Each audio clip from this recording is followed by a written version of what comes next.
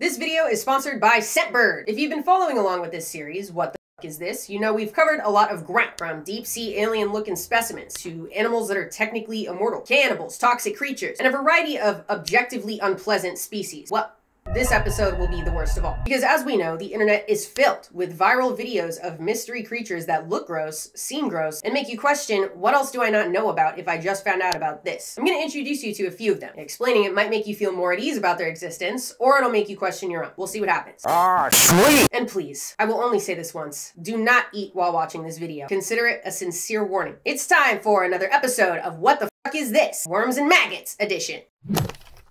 Before we get into it, let me state the obvious. I have a different hat on.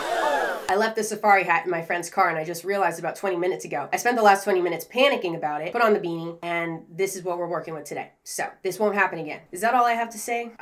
I'll do better next time. As always, we're gonna get the general information out of the way. Surprise, surprise, like every other video in this series, it is a bunch of invertebrates, more worms. And of course, we're throwing a maggot into the mix. Invertebrates take up the vast majority of animals on this planet, as you can see in our beloved cladogram, which represents how big groups of animals called phyla are related to each other. All but one phyla are invertebrates, and at least 8 of those phyla are worms. To refresh your memory on the other video we spent talking about various worms. Clearly, there's something ideal about the worm body form. Maybe it's that they can reach cracks and crevices that other animals can't. Just slide right in. Or maybe they're up to something that we're unaware of. Regardless, evolution obviously likes the worm form. They live in every habitat imaginable, from the deep-sea tube worms at the hydrothermal vent to the Russian nematodes that maybe survived cryptobiosis for 36,000 years. Some can get chopped up into tiny little pieces and regenerate as several identical worms, and some even bark like dogs.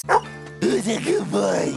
Who's a good boy? However, not everything that looks like a worm is a real worm, because nature doesn't like to give shit to you straight. Oftentimes, they are the larva of some sort of insect, like inchworms, not real worms, or maggots that arguably look like thick, blunt worms. Maggots are the larvae of flies, specifically. Every fly started off life as a maggot. House flies, cheese flies, fruit flies, you name it. They all pretty much look like this. Dude, one time I was helping my friend move into her new place and we woke up to about 1,000 maggots in the kitchen. It was terrible. And now she has my hat. Despite preferring to have them not living in your home, maggots have been important in not just ecological ways. They helped disprove spontaneous generation. This idea that things can just spawn into existence, like fish in a river, or rats in an attic, or maggots on rotting meat. People used to think they just respawned there. And spontaneous generation was kind of just accepted as a thing from 400 BCE to the 1600s. And then this physician named Francesco Redi was like, nope, no way, not a thing. It's false. No way. Not this time. And in 1668, put meat in different types of covered containers and proved that maggots didn't appear unless the flies were able to lay eggs inside of the container. Thus, spontaneous generation is false. And then it had to be super disproven later on by a different guy. But anyway, a round of applause to maggots for contributing to advancements in scientific understanding. And before I introduce you to today's maggot, I want to do one of the worms first. We're going to go worm, maggot, worm. So here's the first worm.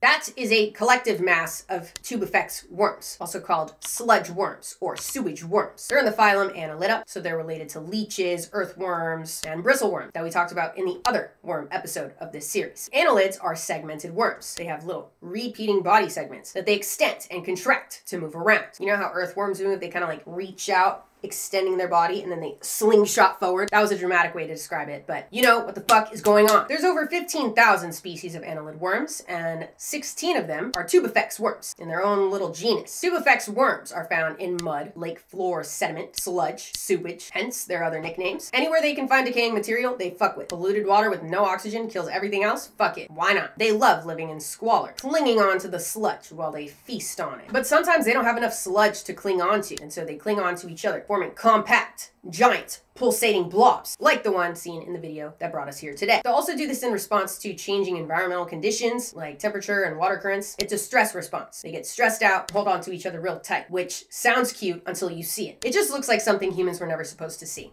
You know? But they've been useful to humans in a variety of different ways. First, historically, they have been great live fish food. So I guess you could technically see that as more of a benefit to fish than humans, but it depends on your perspective, I guess. They're a good source of protein and easy to breed, so good fish food. You just, of course, have to be careful where the tubifex worms came from. You shouldn't feed them to fish if they came from sewage and sludge, because that's about 110% bacteria and parasites. And because they're often found in bodies of the worst water possible, they're a good indicator of water quality. See tubifex worms, think, I will not drink that. And they're also studied in labs for a variety of different reasons, because they can survive in such horrific conditions, filled with all different types of pollutants and bacteria. So they're seeing if they could possibly be used in bioremediation, breaking down pollutants in different systems. All right, that's the first one. How are we feeling? Do you feel better or worse now that you know what the fuck is going on? Let me know in the comments. And before moving on to the next creature in our lineup, let me tell you about today's sponsor, Scentbird. Scentbird is a fragrance subscription service that lets you discover new colognes and perfumes every month without having to commit to a full bottle. They have all different kinds of scents, from feminine, masculine, unisex, designer, indie, and more, that you can try every month for just 17 bucks. Every month you get to pick what you receive, so there are no surprises. Over the years, I would personally only buy one scent at a time because the bottles are so big and expensive, which was annoying because I would get sick of it after a while, but then I would keep using it because I didn't want to waste it. But with Scentbird, now I can have the variety that I want of multiple scents to choose from in little portable containers that let me decide what scent I feel like based on my mood that day. And the samples are big. They give you a 30-day supply of each scent, so it lasts a long time. Let me tell you the ones that I got this month. Usually I like earthy and woody scents, mint, vanilla, but I wanted to try something new. So I got Lamu, which is more coconut and lemon and sage. I wasn't sure if I was gonna like it when I picked it out, but luckily it's low risk because of Scentbird. So let's try. Here's how you use the bottle. Twist and spray. I like this one. It's like you're on an Italian beach with gelato before dinner, because you can. All right, and the next one, Gian, in this cute little white container. I really like them. They're so cute. I got this one because it has mint. I like that because it smells really clean. And also cedar and fir, so you can see why I got it. Yeah, that's the one. I love it. It's like a fresh morning on the mountain in December. Your nose is a little cold, but in a good way. I will definitely be using this when I go out. And if you want to try them out for yourself or maybe discover something new, you can use my coupon code Lindsay55 for 55% off at Scentbird for your first month. Available in the USA and Canada. That comes out to just a little bit over $7 for your first month. Thank you, Scentbird, for sponsoring this video. Check out their products at the link in the description. All right, now it smells delicious. As we move on to today's maggot. Guys, my tampon looks weird. Oh my god, what is that?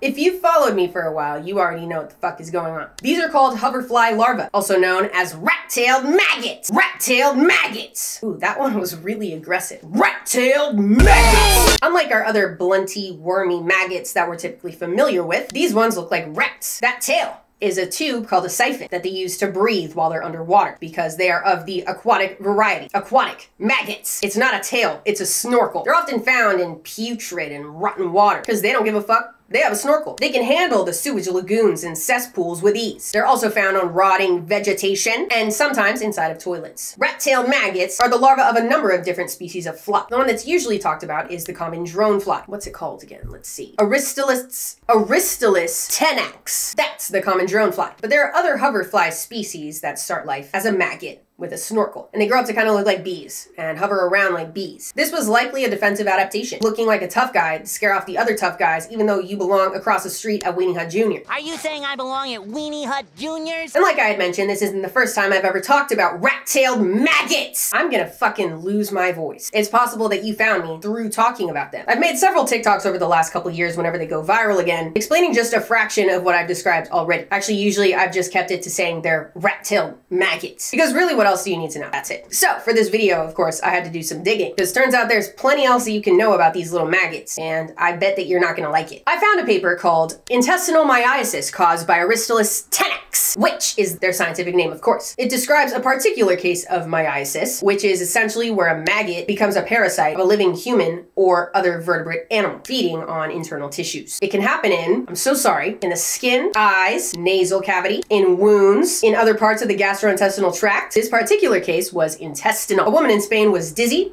had a little stomach ache, which pretty common, but also noticed them exiting her. I have a question for God. Why? Dude, the way the paper described her symptoms was fucking crazy, because they were in that order. It was like, okay, so she was a little dizzy, she had a little stomach ache, and she was also shitting out maggots. Like, yeah, we have a case of maggots. No shit, Sherlock. How are you gonna put all of those on the same diagnostic level? So that's it. I think you get the gist. I won't go more into detail. Actually, yes, I will. Let me tell you how she got them. Either the eggs were deposited on food that she ingested and they somehow survived the trip down, which is really rare. So the other option is they went in the other way. Who's to say? Regardless of how it happened, this does highlight just how adaptable some species are, doesn't it? I mean, these are the lineages that will live on long after humans are gone. Same goes for the tubifex worms. They have adapted to the sickest, most polluted corners of the earth that we created with our waste and found a way to thrive there. Whether we like it or not, these are some of evolution's greatest achievements. These are some of the most ideal forms. They saw some of the most godforsaken, decrepit places on Earth and said, bet bitch. And for that, I respect them. And as for this next one, we should at least be grateful that humans are not the target.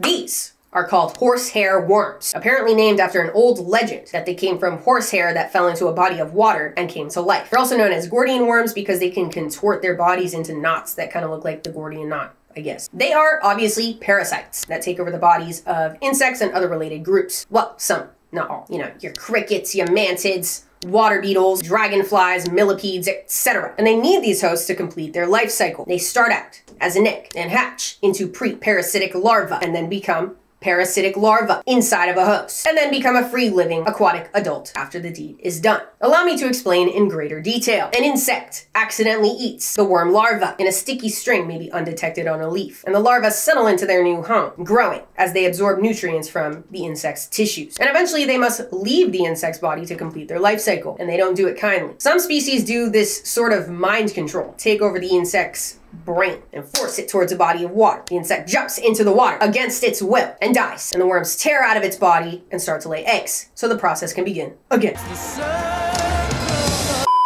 That is at least the general idea, because so much of their development takes place inside of an insect's body, scientists don't really see it happen. Most of what's known about this process is the videos that we see online of the worms tearing out of a fucking body. And luckily, because they are a parasite to only arthropods, they are completely harmless to us and other non-arthropod animals, the inarthropods. If you were to eat them for some godforsaken reason, you might just get a little stomachache, but that's about it. So there you have it. That's it. I'd love to know your thoughts on these animals now, after learning about them in greater detail. Did it make it better or worse? Let me know in the comments. And like I had mentioned in the last video on snake evolution, I am moving. So this is the last video with this particular setup. The new setup is going to have the same general vibe, and I'm definitely keeping the little whiteboard, but I want to change up some things and kind of make it more intentional, because this setup was kind of like, I need a backdrop because I'm starting YouTube and this is makeshift. So, as we know, I love redecorating, and so I'm very excited to get started on that. And if you like this video, be sure to subscribe so you see the end result of the redecorating journey. And you can keep up with my daily short form content on TikTok and Instagram. And a big thanks again to Scentbird for sponsoring this video.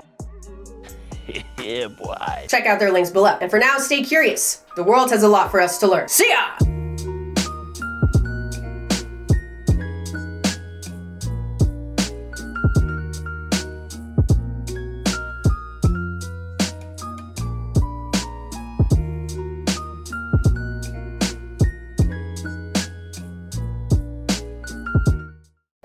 Let me try something. Rat-tail maggots at ya! I can do it. Rat-tail maggots! It's a good thing I'm moving out.